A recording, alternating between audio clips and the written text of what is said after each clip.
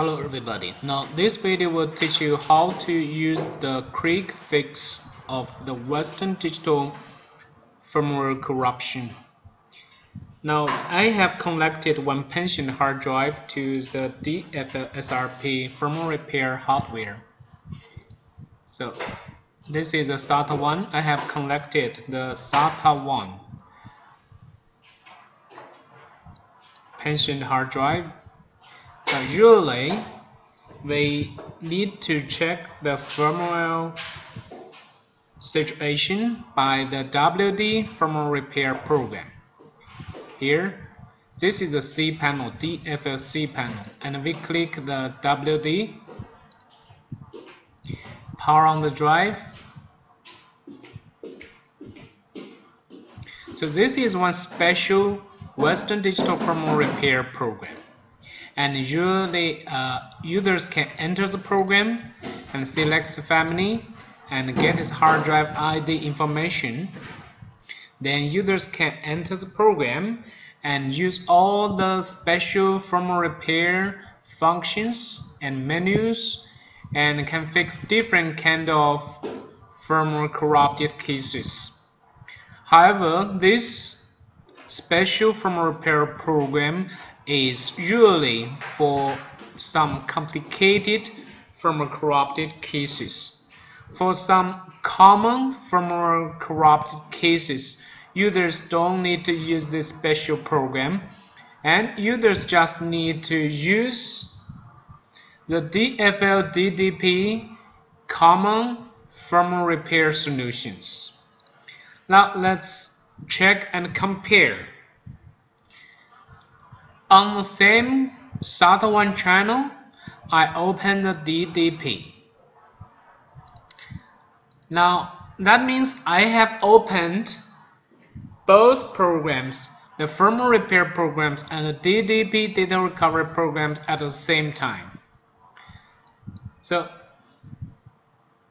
on the left side, we can see that the Western Digital.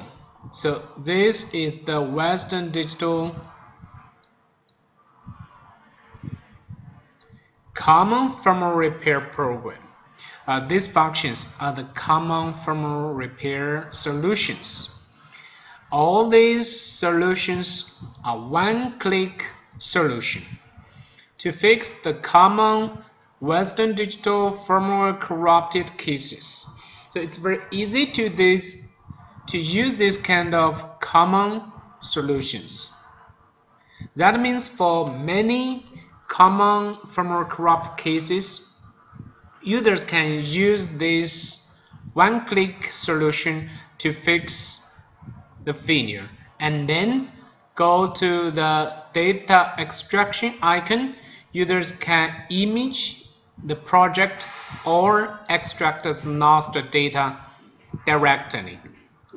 So with the DFL DDP data recovery program, users can image one project or can extract the lost files directly, or users can repair the common firmware failures and then go to recover the lost data. So we can find out DFL DDP data recovery program is one very cost-effective and very powerful and easy to use data recovery tool. Now let's try to scan the data arrow, and we can see that it's ID information. This is one Western Digital WD20 NMVW pension hard drive. So for this drive, we can simply remove password. If user click remove password, just one click to remove the password. Anyway, this hard drive is not encrypted, so the log window will output that the HDD is not encrypted. Next one, the initialization slow fix. This one is very commonly used For over 90% Western Digital data recovery cases, and users can use this one to fix. Just simply click Slow Fix 1. Usually, most cases, over 85% cases, we can use the Slow Fix 1 and the restoration completed. So just one click to fix it, and then go to image or extract the lost data directly. So just one click fix and then recovers lost data. This one is very easy to use. For some new drives, we can try to use the Slow Fix 2 for some new Western Digital drives. And edit head map in RAM. This one is usually used for some weak head cases, or sometimes if we try to fix some flat surface scratched cases, and we cut the head physically, and then we can come here to click edit head map in RAM, and then we get head map, and then we edit head map. And there's something wrong with the firmware. Sometimes when the firmware has some problem, or when the firmware error is knocked, and users cannot use this one. But for most cases, and users can use this one directly to edit head map in RAM, and then users can set up the head map when running the disk image. So this one is very helpful. And node noder. Node noder is to select noder, select the module 11, 13, 1B, and there are many noders in the Western Digital for mostly, and the module 11 is a must. Reset smart and show microcode. This one is very easy. Show microcode. This one just help users to find out the store firmware to use for this kind of pension hard drive.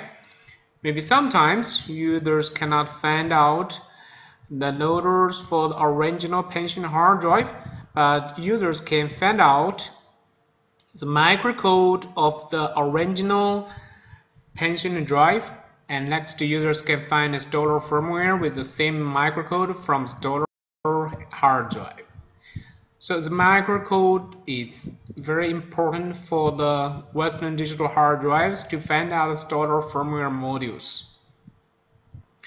So these are the common firmware repair solutions for the Western Digital pension hard drives. Now, from this video, we can find out all the common solutions for Western Digital, Seagate, Samsung, Toshiba, and the Hitachi. And we focus on the Western Digital in this video. And in other videos, we can introduce more about how to use the common firmware repair solutions for other hard drive brands. So it's very easy, just one click to fix the common failures, and then users can get lost data back.